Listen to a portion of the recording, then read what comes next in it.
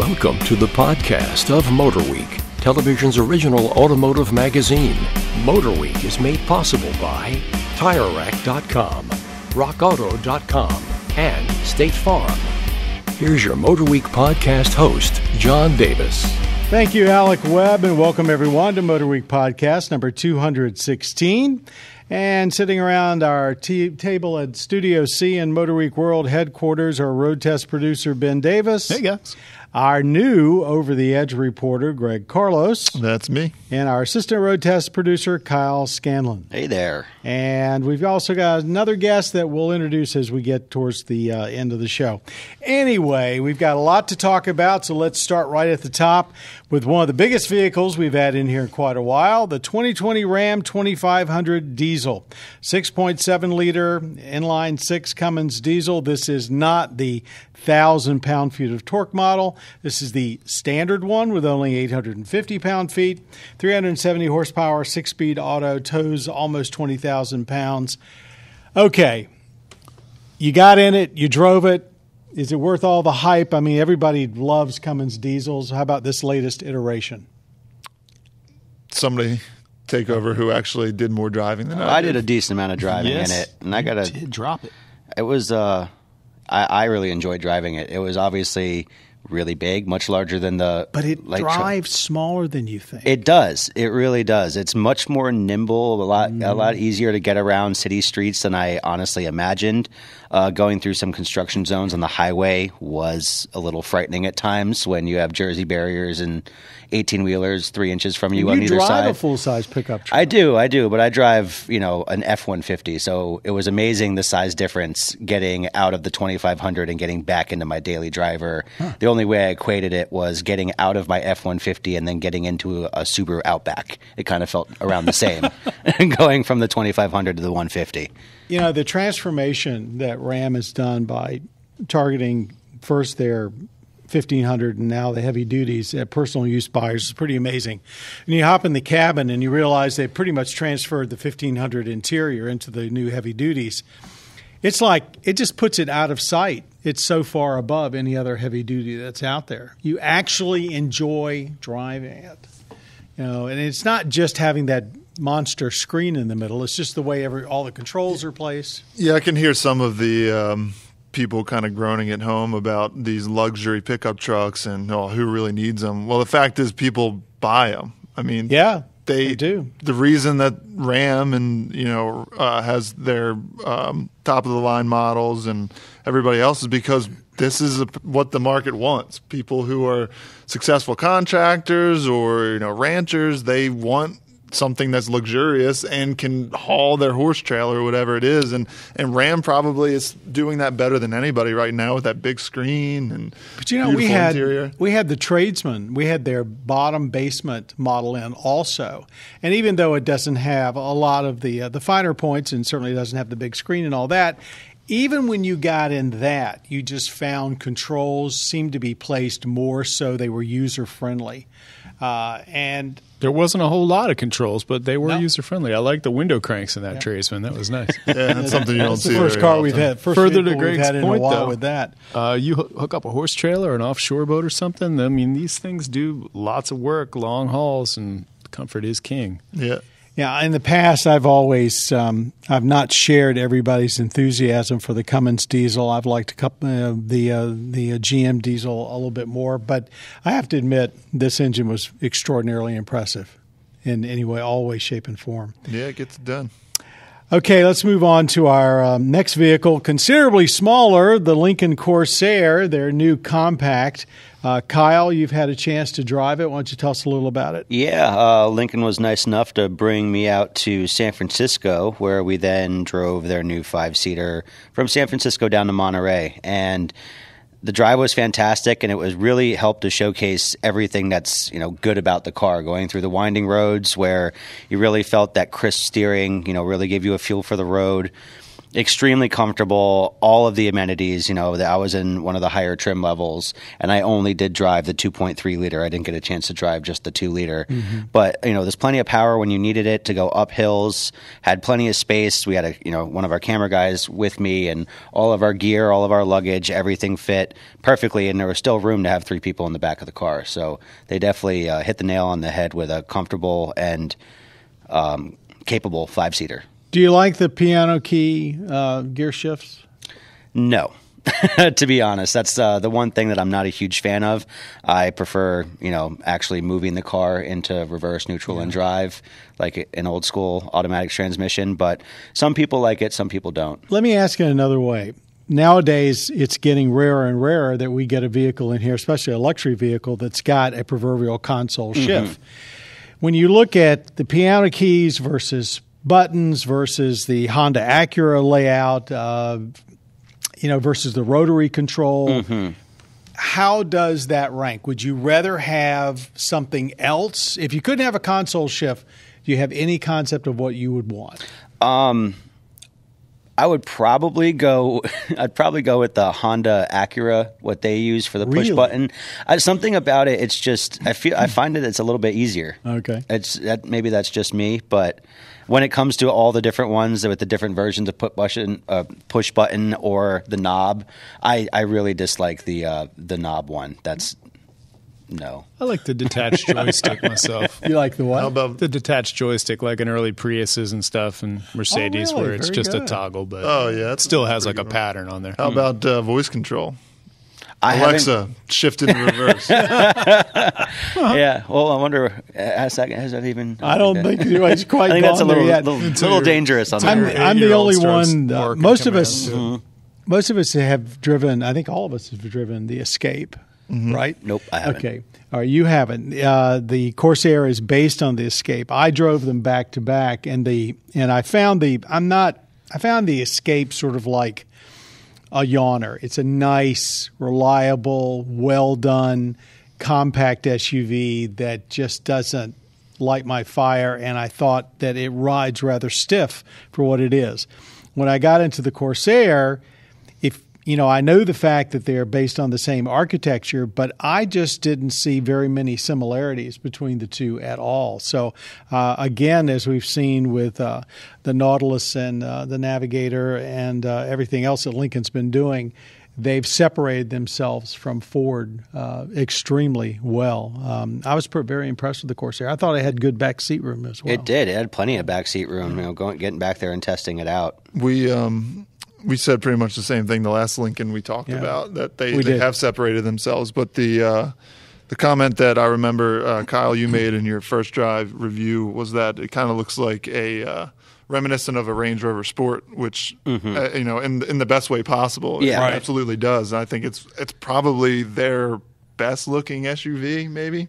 And I think it has is. really good lines. Yeah, I was just going to say that the lines are really good on the car. We as soon as I got back from driving the Corsair, I hopped in an Audi Q3, and I will give Lincoln praise that I felt they were much more on par than any domestic product, comparing it to something similar from a German luxury brand that I've ever gotten into before.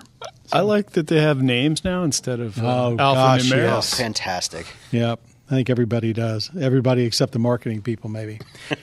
Okay, let's move on now to a supercar that's got some super comments coming for it. The 2020 Mercedes-AMG GTR and also the GLC. Greg, I'll let you start everything off. Yeah, so these cars kind of went through some minor updates. And now there is the AMG GTR Pro, which we did not drive, right. But we hopefully will here coming shortly. So the GTR, which is not a Nissan GTR, it's the AMG GT with a space and R, which is like no dash, just a space. It's a very high performance version, 4-liter twin turbo V8, 577 horsepower, which I just had to re-look up because I guess under 600 horsepower for a car of this price and this level of performance isn't really that noteworthy. But then something about the 577 horsepower was like, wow, that's so much power. But that's where we are now with cars. We are. 0 to 60, 3.5 seconds, and we can attest that it can do that very easily with launch control. New stuff interior-wise, it's redesigned. There's new performance things like AMG Dynamics, which allows you to have a little bit more freedom with traction control. You already have that little yellow knob on the center console, which once you go in and turn off traction, it's not fully off. Then you can literally go up level by level until you feel comfortable. If you go over the edge, you can dial it back a little bit, which I played with a lot. We drove it at Dominion in Spotsylvania, which is a pretty decent track. You got some speed areas. You got a really fast S-bend in the back, which it took me some getting used to. Because really hard left-hander with a big concrete wall. I've taken some lesser powered cars, and I've also taken the Boxster there, which is a car that I personally can drive to my limits and feel totally comfortable. This car has limits far beyond my capabilities, so I kind of stepped my way up. But by the end of the day, I was going faster than I had ever in any other car there. And it was responding well. I mean, that's just how good the car is. There's been a little bit of criticism that with all the updates, which primarily, as you mentioned, were to the suspension, that they didn't tinker with the engine at all, which to me is not a bad thing. But how do you feel? Don't mess with it. Yeah, that thing has so much power, a work of art. so fast, and it's just always right there. There's the lag is imperceptible. If you can find it, you're a much better driver than I am, because every corner I came out of, and that's another thing, I just let it shift on its own. Heresy. You let the automatic do its job. Mercedes-Benz does, if I can say something negative, they don't do their paddle shifters right. There's just not the response there that you get in like a Porsche with their PDK or even other cars. But I just let it shift on its own. It was fine. And truly, truly impressive car around the track, as it was before, but now even more so. But it makes me want to drive that GTR Pro and see just how much faster I can push it. But again, just minor refreshes, which brings me to the GLC, which I recently drove in upstate New York, which you might not find surprising, but it's now their best-selling vehicle. It's not just their best-selling SUV. It surpassed the C-Class maybe about a year ago. I mean, that's not surprising, I guess, when I say it out loud, because everybody drives SUVs. It's basically the C-Class of SUV? Yeah, but some styling updates, standard LEDs up front. They already had LEDs out back, new face in the front and rear fascias, I should say. Still offers the SUV in a coupe, which the coupe is a four-door still, but it just has that sloped roof line in the back. New 2-liter i4 turbo engine for the GLC 300, boosting horsepower. It's up 14 to 255. Inside, MBUX, Mercedes-Benz user experience, which we've seen in the GLE, in the A-Class. And again, it's a really nice system. If you like redundancy, you can do pretty much anything anywhere in the car, whether it be on the steering wheel, the center touchpad, touch screen, and you can use voice control. The problem with that is when you're a journalist driving with another journalist in a Mercedes car that is constantly listening to you for when you say Mercedes, it can be a little disruptive. Then it will take you to places you never wanted to go. I mean, literally, anytime you say Mercedes, it says, it "How can I wakes help up. you? What can you do?" And it's like, oh, so we were calling that was it the experience the M word, or we just had to find ways around it. I really love this. Yeah. So tell her to take a break for take 20. Yeah. So the average person isn't going to be saying Mercedes a million times in the car. Naturally, unless their name Mercedes. We got to. That's very possible. Just to finish up, we got into the GLC 63 and GS63S coupe and SUV, and over 500 horsepower in the GLC 63S. I'm getting myself confused here, but I got to say, as nice as a standard GLC drives, I can totally daily drive a AMG version, just because that suspension is so, it's firm, don't get me wrong. The last couple of AMG tweaked cars we got in here were so civilized, it was like, okay. Yeah, they'll go. Even the GTR, all the notes from the track were, how docile it was on acceleration as far as hooking up. For sure, yeah. The GTR on the street definitely feels like it's too much for the street, but the GLC, on the other hand, is just the right amount of performance and comfort. I mean, if you like a sporty drive, you're going to put up with a stiffer than average suspension, but it is by no means rough on you.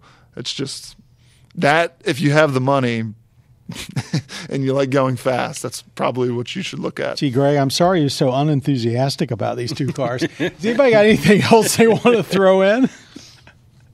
No. Oh boy, I think this is turning into the Greg Carlos show. Everybody. Now, the AMG GTR, when I drove it, and again, I'm probably the least aggressive driver right now on the staff. I was shocked at how civilized. You said it may be too much for the streets, but I didn't feel. Whoa, that's really good. I didn't feel uncomfortable on the streets. I thought that it handled very well. The throttle was easy to modulate. Yeah, you're kind of sitting in a little bit of a cave, but the car itself made me feel like I was a millionaire driving it around. And you pretty much have to be. You had $208,000 for the one we had. Cha-ching. Mm-hmm. All right, let's move on now to our lightning round. Actually, we're going to turn back to Greg for some of the comments, but let me read our little paragraph first. Greg was just in L.A., and he was there for the reveal of the first all-electric vehicle from Volvo, and this is under the Volvo brand. They call it the XC40 Recharge.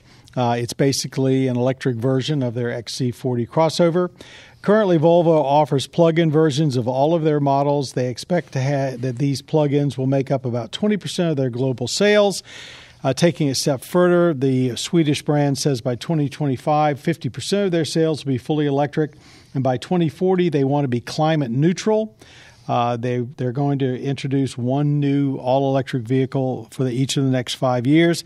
Is this a realistic goal? Is it symbolic? Is the market ready for it? That's the question that we wanted to kind of toss around.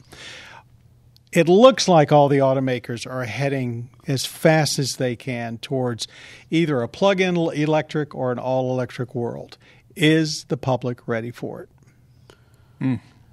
I mean, when it comes to all-electric cars, I don't think it necessarily has to do with the public being ready for it. Is the charge station market out there? Or are the governments? Yeah. Just today, Ford Motor Company announced a new aggressive program to put in more chargers. Yeah, because I don't know if any of you saw it on the show or online. I was part of the EV road trip that a bunch of the MotorWeek team did, and getting from charge point to charge point at certain times, we were all sweating. We were down to less than 10 miles until we could get to our next charge point, and almost all three of our vehicles were down there. So having experience almost having a car die on the side of the road waiting to get to a charge point, I think it's more so based on that than actually the consumers. There recently was a press trip for the new Chevrolet Bolt, and apparently several of the journalists got stranded on that when they ran out of. Yeah, the math was a little off, and a lot of cars died on the side of the road. But we have to face up to the fact that, especially in Europe and in Asia, governments have mandated that this is what people will buy. It's a different story here in North America, clearly. So likely we may be at the bottom end of acceptance. But let's move away just from pure EVs. What do you think about plug-in hybrids? Do you think that's where we ought to go, and do you think that's got a better chance of becoming a popular item? I think it's going to be a very long stopgap for us because we're going to have to depend on those vehicles that can have that backup, that internal combustion backup, and ultimately it just makes most Americans feel more comfortable. I mean, there's just such a small amount of people who can afford an electric car and has the lifestyle that would allow for a car with only so much range and things like that. So do you think that'll change just if we get more fast chargers out there where you can charge up in about 45 minutes? Yeah, range anxiety will eventually fall away. This is not going to be overnight. That's why I think this whole by 2025, 50% of their sales is fully electric vehicles is a little bit too lofty, but I don't think that's a bad thing. Well, probably they're looking at they're now owned by the Chinese, and they're probably figuring that 50% of sales will mostly be in China. Right. That's what they're, they are made it very obvious. They say global sales. Yeah. So you're right. Yeah. But yeah, you got to set some sort of goal like that to get the ball moving. And are we all being dragged kicking and screaming into the EV age? I wouldn't necessarily I'm kicking and screaming. I got plenty of friends who definitely feel like they're getting dragged kicking and screaming into this plug-in hybrid or just full electric vehicle market. I don't think any of us would argue that it is probably the future. The question is just how far into the future. I saw a crate electric motor for sale. Wow, really? It's a drop-in crate that you can put into air-cooled I've seen a V-dubs couple and stuff. of those, yeah. Yeah. Oh, it's for a bug? Yeah, there has always been companies that do it, but now you can just buy it looks like a V8 block, and it's got like a bunch of cables on top, and to make it looks like an engine block. wires. Yeah. Well, pretty quite wild. a few of the EVs that we've had in here have been sort of made to maybe in passing resemble an internal combustion engine. If you get past all the orange high voltage cables And all the plastic covers. Yeah. That's the only way you could daily one of those old V-dubs. I think it'd be really cool.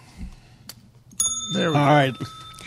Now we've come to a very special and bittersweet part of our program. Ben Davis here, no relation. I keep saying that over and over again. I know he's very glad of that.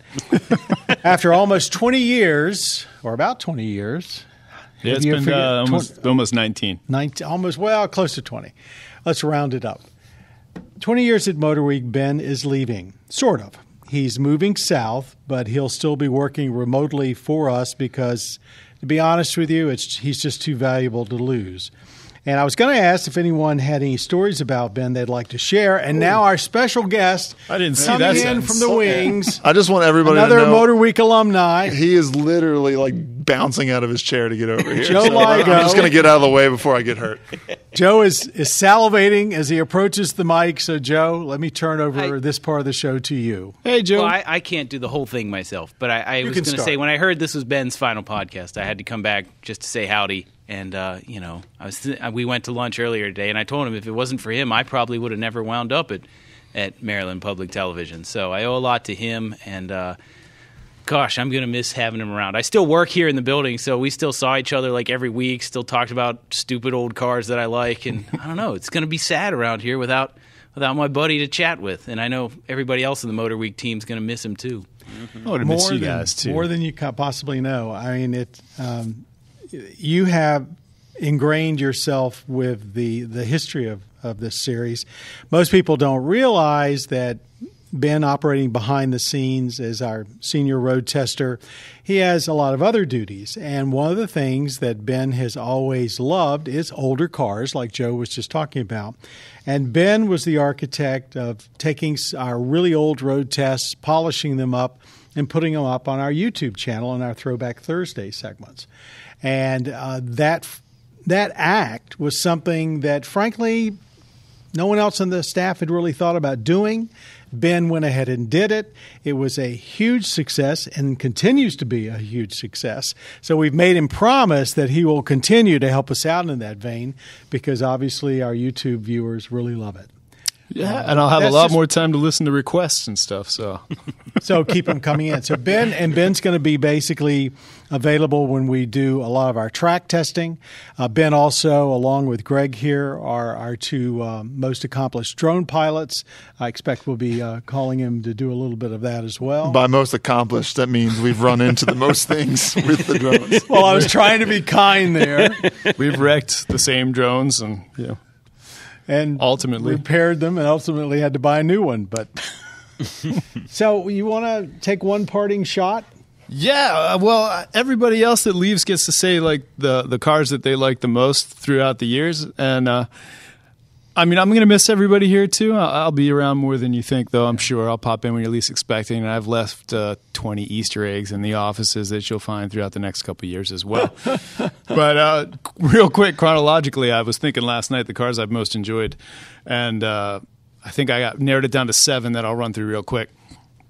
in a chronological order as best I can. He First didn't write was these down. These are all in his brain. That's the thing about Ben. He has this memory that is just, I've never seen anything Especially like when it. it comes to cars. Mm-hmm. First was a NB Miata. We had a special edition, burgundy with tan leather and a wood grain wheels. The first car I ever took home. That thing was awesome. And I think the next was a Mazda Speed 3 we had at Roebling, and that car was just so balanced you could oversteer it, understeer it just perfectly, and drift it around every corner you can at full prop. That was pretty amazing. It was fantastic. The Ford Boss 302 Mustang in 2013, that car was incredible. Lotus Evora was one of my all-time favorites at Roebling. I remember watching you drive that one. That was fun. Yeah, I'd give me a rear-engine car or a mid-engine car like that with oversteer tendencies, and I'd just go crazy. The Mercedes G550 4x4x4. I love that car. Every 911 I've ever been in, and ultimately the most shocking amount of fun I had in a car was the Sonic RS. I was hoping you were going to say that, dude. I just saw one the other day, and I was like, I mean, I was in any way possible was trying to gesture to this guy of like how much I approved of his car. But, he kept pulling away from me because he was in this Sonic RS having the time of his life. Yeah. A short-lived that is a car and a little half, gem. man. It was. So besides the cars, you going to miss anything else? Besides the cars, these guys are all my brothers. John, you're my dad, no relation. But you're my work dad. The feeling is mutual. Greg and Joe, these guys are my brothers. And Kyle, he's my stepbrother. Yeah. I'm going to miss your... Go ahead, Joe. I was going to say, I'll never forget the day we found the episode that had our first ever Mazda Miata test because the tape was missing. Oh, yeah. And we looked for months. And one day we just opened a random file cabinet, and here it was. I was like, Ben, we found it. It was so exciting. And we thought it'd go gangbusters retro, but it didn't get that many views. Well, go watch it now if you're listening. Yeah. I'm going to miss two You things. bought that car, too, I didn't bought that car. I owned that car. It had a matching jacket. I had it for quite a while. I had one of the first factory hardtops, detachable hardtops, because they weren't available when the car first came out. I had that. I sold it to a couple on the eastern shore of Maryland, and I lost complete track of it, but I've still got a few parts hanging around my garage for it. Wow. I'm going to tell you, I'm going to miss your work ethic. You just always get the job done. I'm going to really miss your imagination. And I'm also going to miss just having another person named Davis around the office. Yes, sir. And with tears in our eyes and Ben in our hearts, we're going to end this edition of Motor Week's podcast, number 216. Thanks to Ben, of course, Kyle, Greg, and Joe. Thank you for coming in. Our audio engineer, Jim Bigwood. Greg also acts as our podcast producer, and our podcast creator, Bob Mixter. For those of you out there that would like to see Motor Week that haven't stumbled upon us after 39 years, go to motorweek.org or pbs.org/motorweek. Pull down the upper right-hand about the show. It'll give you a chance to put in your zip code and find the stations in your area that air us. In addition to that, you can catch us usually on Tuesday nights, but also other nights on the Motor Trend Cable Network. For all of us at Motor Week, thanks very much for being a part of the Motor Week family. You've been listening to the podcast of Motor Week, television's original automotive magazine. Motor Week is made possible by TireRack.com, RockAuto.com, and State Farm. For additional information on podcasts, videos, and showtimes, visit our website at motorweek.org. And watch Motor Week, television's longest-running automotive magazine series each week on your local PBS station.